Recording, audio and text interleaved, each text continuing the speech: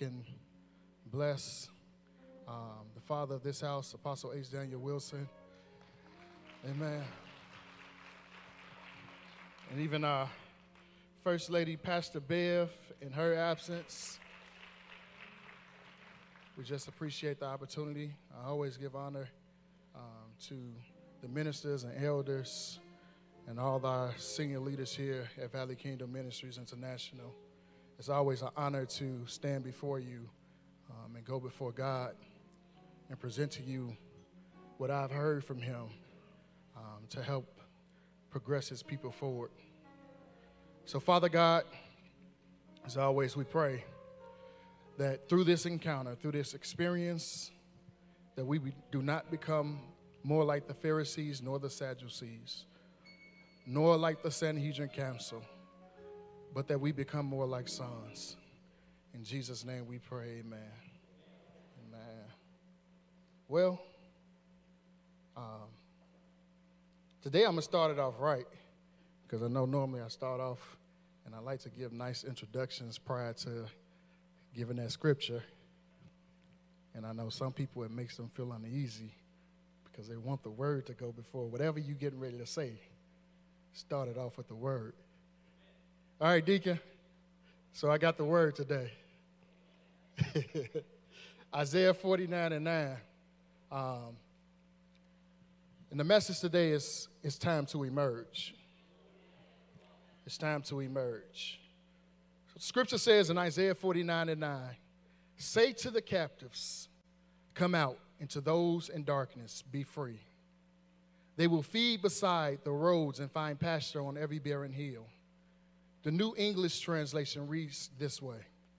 You will say to the prisoners, come out, and to those who are in dark dungeons, emerge.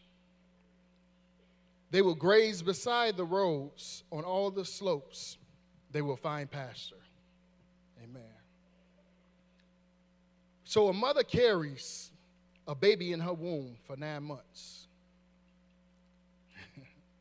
And it is one of the most beautiful processes that only God could have orchestrated.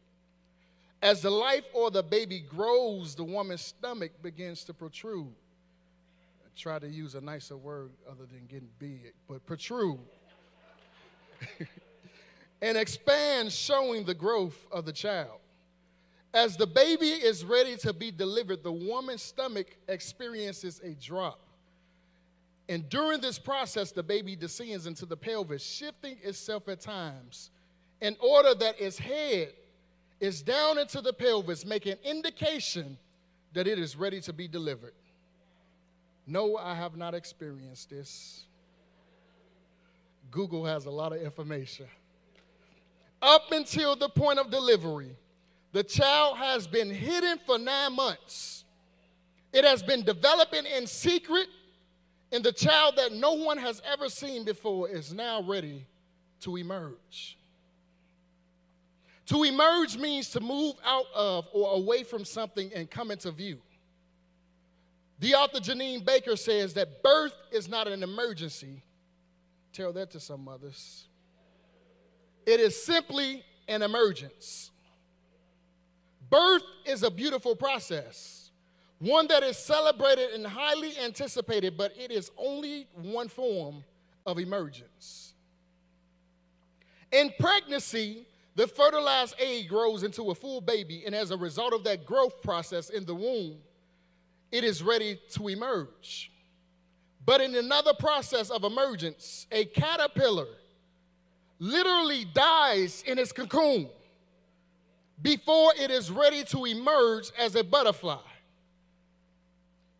Both endure a transformation process.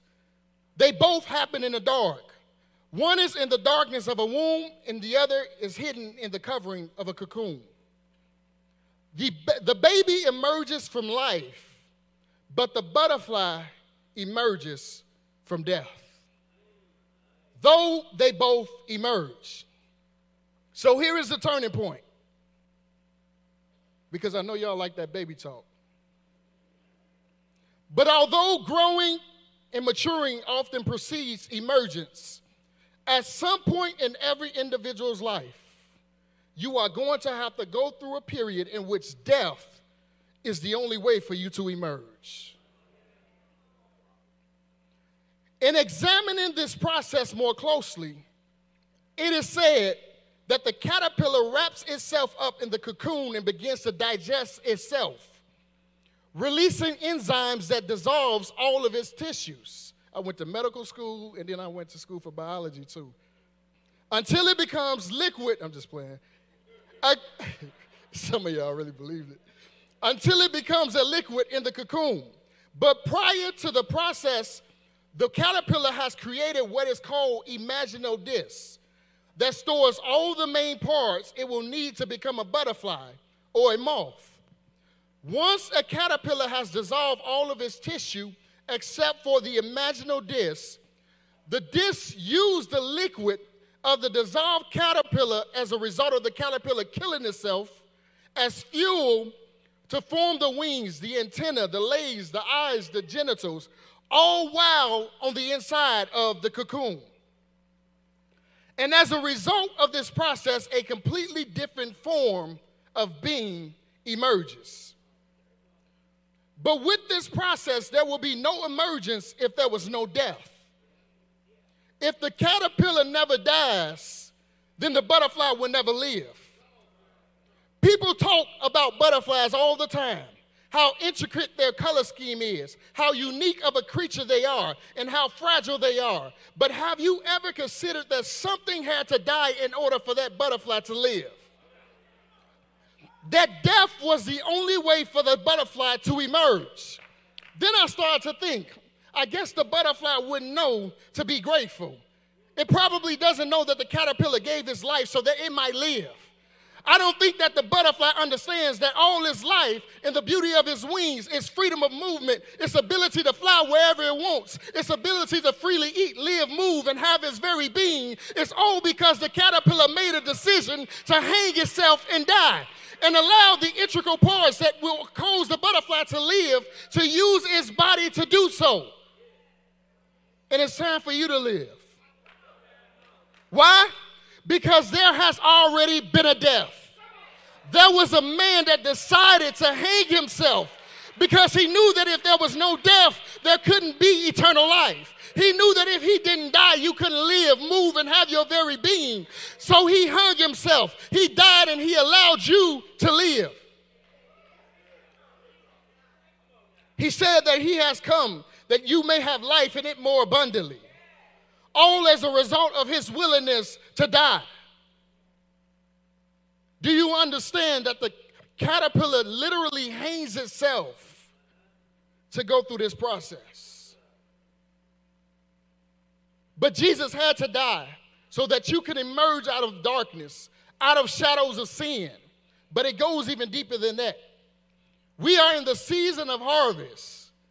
So let me show you this. Jesus says in John 12:24, truly, truly, I say to you, unless a grain of wheat falls into the earth and dies, it remains alone. But if it dies, it bears much fruit.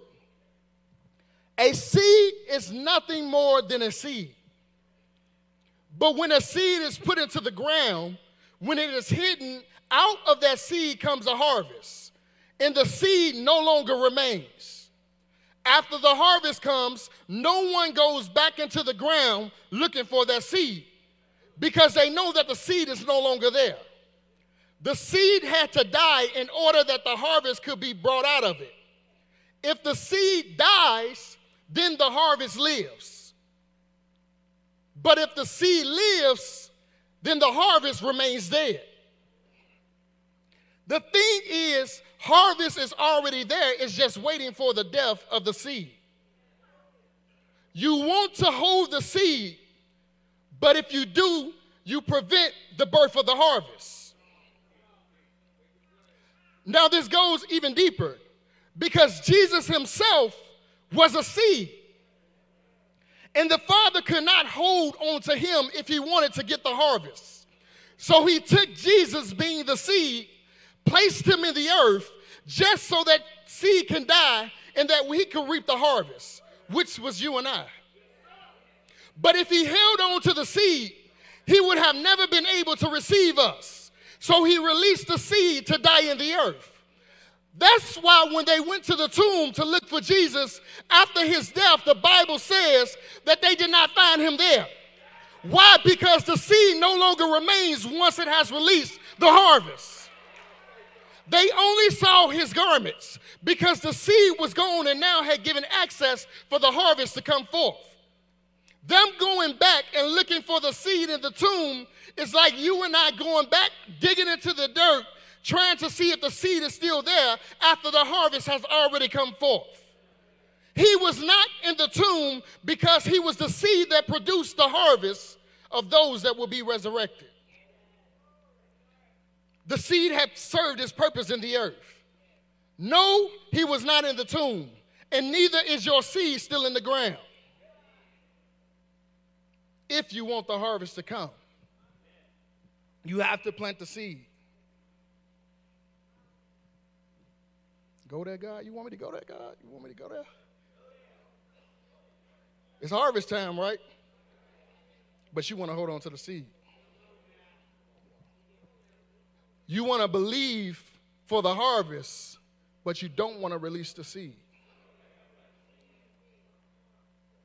As long as you have the seed and you don't release it and put it in the ground, the harvest is dead. Don't expect the harvest if you don't even put the seed in the ground. Some of y'all wanted to hear that. Some of y'all didn't. But seriously, you're a powerful intercessor. But it's principles in the earth. I don't care how much you pray. If you don't put that seed in the ground, that harvest is not coming. You can get up at 6. You can get up at 4:30. You can stay up to 3 and pray all 3 of those times for the harvest to come. But the principle is put the seed in the ground. You could have slept all them hours. You know some of y'all like sleep. Just put the seed in the ground. That's all you got to do. Go back to sleep. 1 Corinthians 15, beginning at verse 35. But someone will ask, how are the dead raised? With what kind of body will they come? How foolish! What you sow does not come to life unless it dies. It's the book. When you sow, you do not plant the body that will be just a seed, perhaps of wheat or something else. But God gives it a body as he has determined. And to each kind of seed, he gives its own body. See, that's why you can't withhold the seed, because the Lord of the harvest determines what form the seed will take on. He knows exactly what you need and will form the harvest of your seed to meet exactly what that need is. But if you withhold the seed, you don't even allow the harvest to take form. Jesus, again, was the seed that died in order that life may be our portion. He had already become the first fruit of the harvest. He was no longer the seed, but now the resurrection. Hence why he was not in the tomb. He had already become the harvest and was no longer the seed. He set in motion once again the process of life emerging out of death. And this is vital for our understanding because the harvest is always waiting for the death of the seed. Genesis chapter 3. This is not just a New Testament thing. But in Genesis chapter 3, we read in verse 18, beginning at verse 18, the Lord God also said, it is not good for the man to be alone. I will make for him a suitable helper. And out of the ground the Lord God formed every beast of the field and every bird of the air. And he brought them to the man to see what he would name each. And whatever the man called each living creature, that was his name. The man gave name to all the livestock, to the birds of the air, and to every beast of the field. But for Adam, no suitable helper was found. So the Lord God caused the man to fall into a deep sleep. And while he slept, he took one of the man's ribs and closed up the area with flesh. And from the rib that the Lord God had taken from the man, he made a woman and brought her to him. And the man said, this is now bone of my bones and flesh of my flesh. She shall be called woman, for out of man she was taken. He didn't take her from your foot. Yeah, he didn't take her from your head. Nice one. But he. Y'all ain't ready. I got a word that's not fresh of revelation, but I can preach it. But now when we look at this story, the Father created Adam. He breathed life into him and then says that it is not good for man to be alone. But when he says this, what does he actually mean? Because he knew that when he created him, that he was going to be without anyone else. This was not a surprise to God, but it was made to seem that way if we look at it in the context of what we deem to be alone. But what the Father was truly saying was that Adam was separate. He was isolated. He was in a dark place. And now it was time for him to be amongst someone else. Why is this important? Why does this mean anything? It is important because God was literally saying that for Adam, it was time for him to emerge and to be presented before someone else. God caused a deep sleep to fall upon Adam, but this wasn't a sleep that we are accustomed to. That word sleep is rodam, which means to be cast into a death. Adam was at a point in which God wanted to reveal him to someone else, so he had to die before being revealed, and as a result of his death, God was able to pull life from out of him. See, this woman that was pulled out of Adam was not just a woman that was made to be suitable as a helpmeet for him. She was literally life after his death. So much so that when Adam named her in Genesis 3:20, he named her the very thing that was pulled out of him, which was Eve, which means life. It says Adam named his wife because she would become the mother of all living. The name Eve meant life or life giver because she represented the very thing that came out of Adam after he was put to death. So what does this mean to you? I said earlier that at some point in every individual's life, you are going to have to go through a period in which death is the only way for you to emerge. We talked about Jesus' death. We talked about Adam's death. But the most important death to experience while here on earth is yours. Romans 8, beginning at verse 5.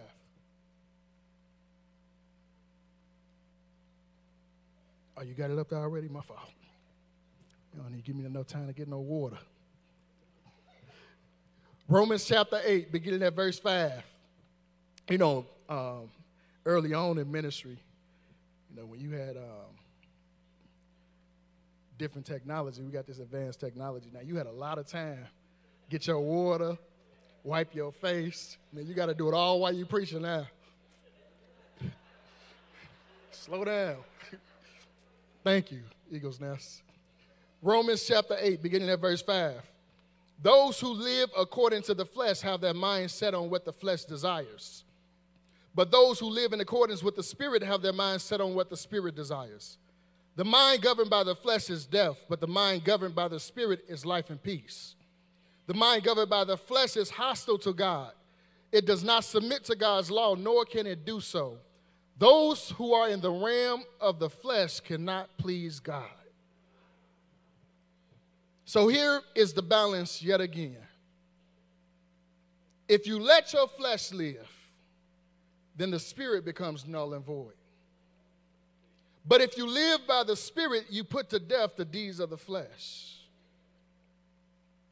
Let's take it even deeper. I've shared this revelation before in a class, but this is the first time from here. Genesis 3:14. It says, so the Lord God said to the serpent, because you have done this, Cursed are you above all livestock and all wild animals. You will crawl on your belly and you will eat dust all the days of your life. Man, if we could see what he actually said in this statement. So when we look at Genesis 2 and 7, it's coming together. The Bible says that God formed man out of the dust of the ground. So the very thing you were formed out of, the very thing that clothed your spirit, the enemy has been cursed to eat all the days of his life. So you wonder why you struggle with your flesh so much. Because the enemy has been given a curse. He has been commanded to eat of the very thing that you have been created of all the days of his life. He is constantly eating at flesh, working in the flesh of man to perform the will that he desires for you to act out. But here's the good part. Here's the progressive revelation. That was his curse, but not yours. He was commanded to eat on flesh all the days of his life, but you have the ability to live and eat of the life of the Spirit. He will make you believe that you are just like him and that these things cannot be overcome. He will have you to believe that these fleshly desires are just you and this is normal. He will make you think that his curse is your curse, but it's not.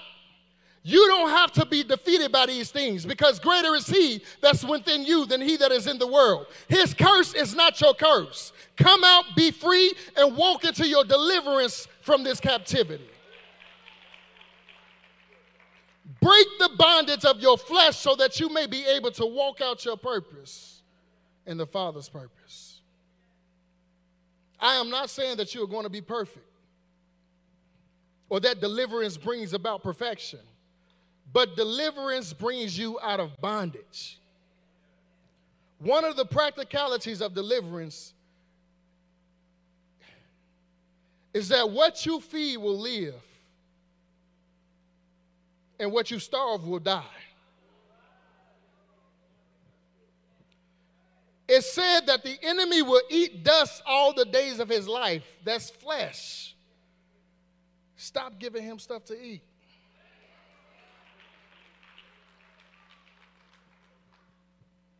Starve your flesh, you starve the enemy. Starve the enemy so that you can have a different level of discipline. What are you controlled by? Deliverance frees you from the control of whatever has you bound. I just can't shake this thing. That's because you keep feeding it. When in reality, you need to gain some discipline so that you can have the ability to starve this thing until death. It has been controlling your life way too long, and it's time for you to emerge.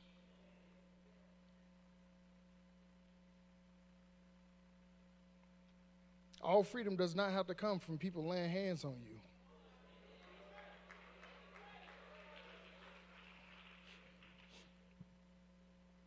Sometimes all it takes is just a little discipline.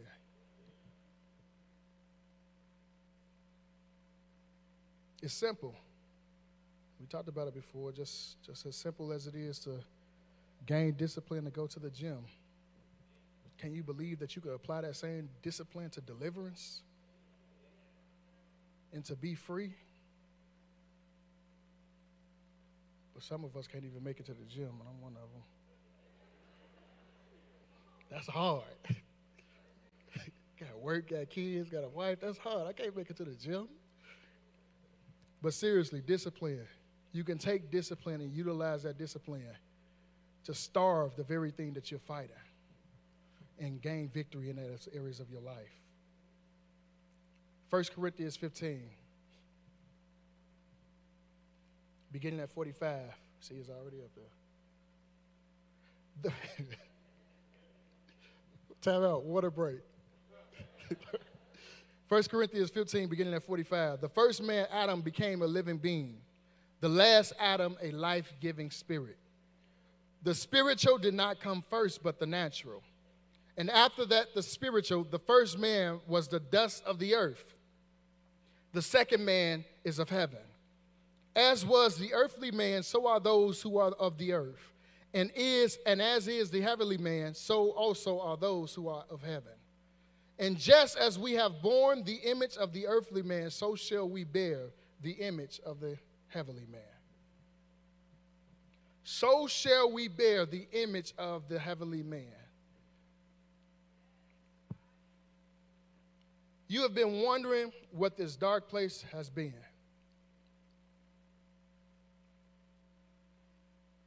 All of your life, you have made decisions out of your flesh, not realizing that no sin is innocent. The enemy made you believe that you were just living, and when you got older, you would change. Foolishness. Paths. Streams. Every decision that is made against life produces death. I've seen people say sometimes that, man, I wish I would have lived a little bit more before I got serious with God. Again, foolish. Because every seed sown is going to reap a harvest. What the enemy does is he lets you be entertained by your sin until that thing becomes mature in your flesh to the extent that now it controls you. You wouldn't have had more fun. You have just been given more fuel to the thing that you would need deliverance from when you was ready to face it. You would have only made it stronger and gave your life more of a challenge to defeat this thing. Now you married and with children, and now it's time for you to destroy this thing. But now it's damaging your life, it's damaging your marriage, and it's damaging your ability to father your children appropriately. But because you thought you was having fun. But you were actually giving fuel to the thing that was growing on the inside of you. Your pride has become so high that you can't work with nobody else. Your lust for money controlling you to the extent that you take the whole check to the boat. I know you won last week. And make sure you put the seed in the ground. If you're going to go back, don't take the seed back. Hold on, we're in a serious moment. James says, man is driven away by his own lust, meaning that you saw something so enticing to your eye that you couldn't resist the temptation no matter the sacrifice. Those are the positions that the enemy has held you in, has put you in, to the extent that you cannot defeat or destroy that which you are faced with. And here's the entire point. God had to take you, lest this thing destroy you, and hide you in a place and position you in a circumstance which you had to face this thing head on. All of your life you have been feeding it, and now controlled by it. The Father needs you for his purpose. So he takes you and places you in the womb, aka the wilderness. He isolates you and forms a cocoon around you in the name of grace, and he begins to take you through the fire to burn away that image that has tried to destroy your life. The children of Israel left Egypt and went into the wilderness prior to entering the promised land, not because they needed to mature or grow for the promised land, like we see the emergence of a baby's process, but because they had to die to Egypt. The only reason they were not ready for the promised land was because they still had Egypt in them. And the wilderness was the place for Egypt to die. Yes, this has felt like a wilderness season, and you have felt stuck in between your now and your next. Am I talking to anybody in the house? Yes, you have been in the wilderness, and not only could you not explain where you were to others in your life, but you couldn't even understand it yourself. Yes, you went from the place of abundance to a place of scarcity, and you have been wondering why. Emotions all over the place, with limited peace due to this dry and barren season. But this is what the Lord is saying to you on today. Isaiah 49:9. You will say to the prisoners, come out, and to those who are in dark dungeons, emerge. Be free. They will graze beside the roads on all the slopes. They will find pasture. They will find food for their bodies, and all of the mountain places will become their place of testimony. Stand to your feet.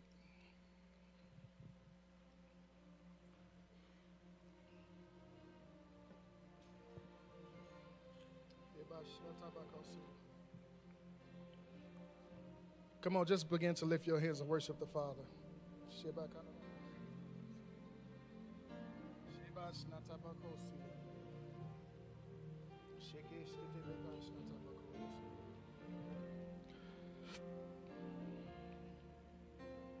I prophesy to you today that your dark season is coming to a close.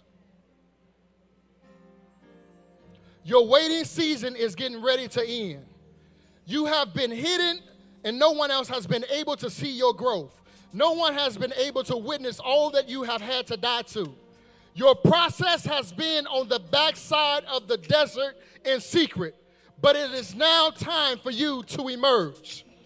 You have been in the shadows for months. You have been hidden for years. You have been feeling isolated, secluded, and alone, but today I command you to emerge. This is the season in which those that have been in the back, and know this is not your cliche, you are not just coming to the front, but the Father that is standing at the front of the line is getting ready to come take you by the hand and escort you to the front of the line so that all your enemies may see you, so that all those that oppose you may see you and present you before the people. Right past all those that are more qualified. Right past those that didn't even know it would be you. All as a result of your death in the wilderness. This process was not in vain. Yes, it has been hard, but no death is ever easy, whether it's good for you or not. But if the caterpillar never dies, then the butterfly will never live.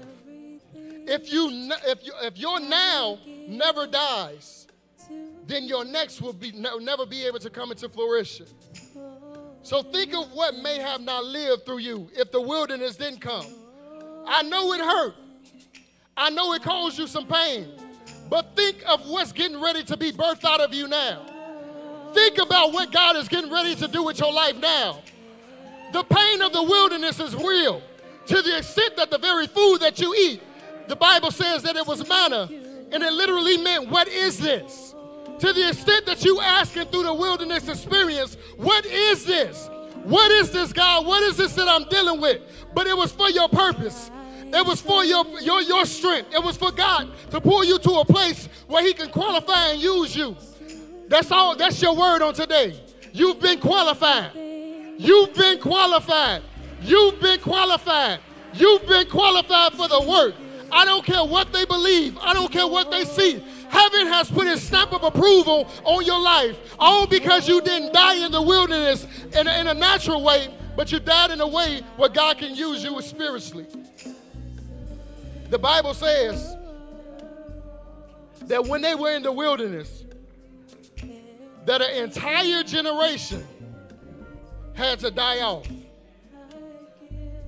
That those that were, I believe, 20 and older had to die off in the wilderness before entering into the promised land. Why? It was because they spoke against the progress of God's people. When they came with the report, and Joshua and Caleb said that we are more and well and able to enter into the land, the other 10 said, no, I don't think so. We're like grasshoppers, and I see giants. So what happened was God commanded them to die in the wilderness because they didn't see where they were going. As opposed to allowing the death to come to the thing that was going to keep them from the promised land, their entire bloodline had to die in the wilderness because of their lack of faith and belief. But God has prepared you to emerge. He has prepared you to come forth to the extent that you will not die in the wilderness. So the altar is open. And what I want to do is I want to pray for those that may have feel right now that they are stuck in the wilderness. You feel like you're stuck in between your now and your next, and you don't know what to really do to propel yourself into your next. The altar is open for you. You know that you're in transition, but you need your life to yield over to the command of come out. You know that this is a space you are in, is captivity. You are in a place of darkness, but you need to emerge because you don't want to die in the wilderness. Come forth now because this is your opportunity to get pushed into your next. I surrender all to you. Everything. Come on, just worship him for a minute. I give to you. Withholding nothing.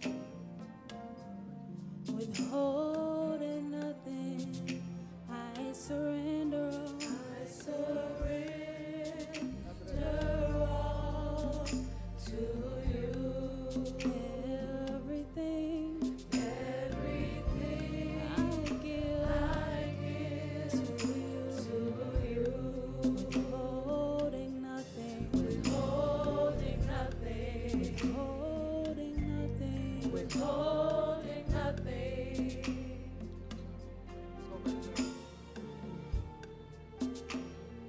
Thank you, Father.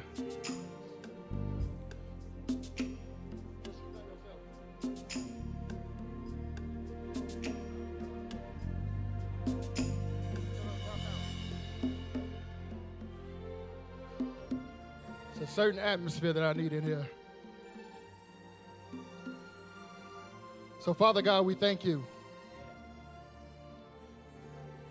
We thank you for those that have come forth.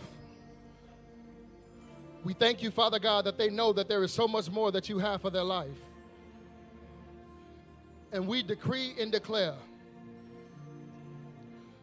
woman of God, Elder Young, the Father says tomorrow the door is getting ready to open.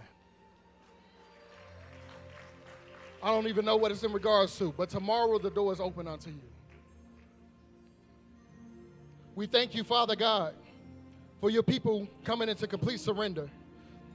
We thank you, Father God, that you are giving them the strength right now in your Son Jesus' name to allow the transition to occur.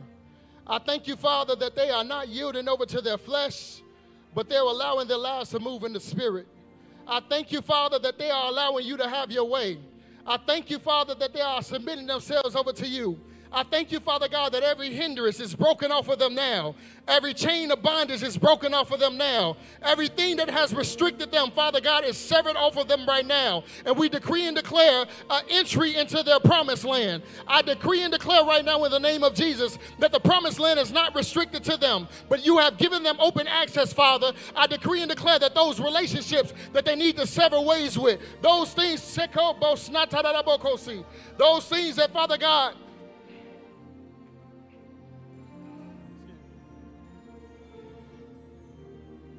so, this is my aunt. But you know the relationships that need to be let go. You know the ones that need to be released. And what's been hard for you is you didn't have the strength to do it because you love so much. You love hard. But You can't love people more than you love yourself to the extent that you're the sacrifice. You're becoming the sacrifice. And we release the weight off of you to feel, I breathe anew over you, and you can be free. I come against the demons and the spirits that will try to destroy your purpose, that will try to come against your assignment, that will try to come against what God has called you to do. I decree and declare that their assignment is null and void and that they cannot do anything to you. I decree and declare that the Spirit of God is lifting a standard around your life right now in the name of Jesus, that you may be able to go forth in what it is that He called you to.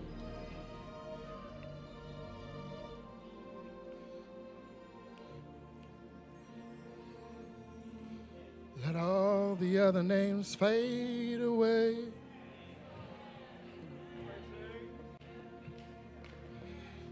Let all the other names fade away. Till there's only you. Let all the other names fade away. Jesus, take your place. Just ask Him that. Jesus, take your place. You tried to do too much on your own. You tried to handle it all on your own. That's including your name. What you tried to do yourself, let your own name fade away.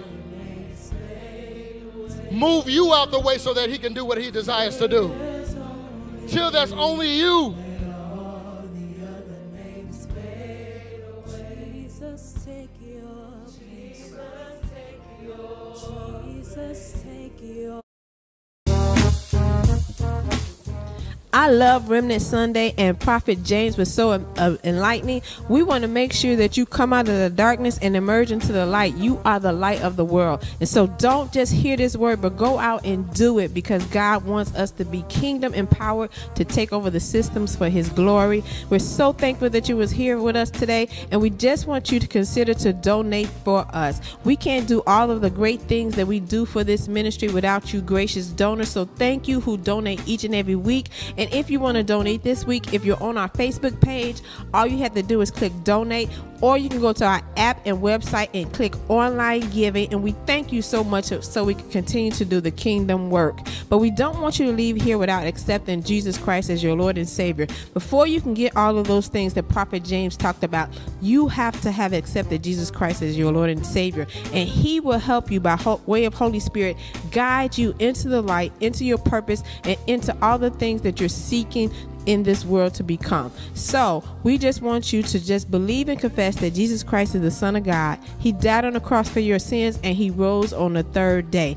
If you did that, we want you to click those connection cards, because we want to stay connected with you. We are a community here online, and we just want to reach out to you and make sure that you continue to grow in Jesus. Well, thank you for joining us. We can't wait till you come back to us on Wednesday. Thank you for always tuning in to the Valley Experience. We'll see you later.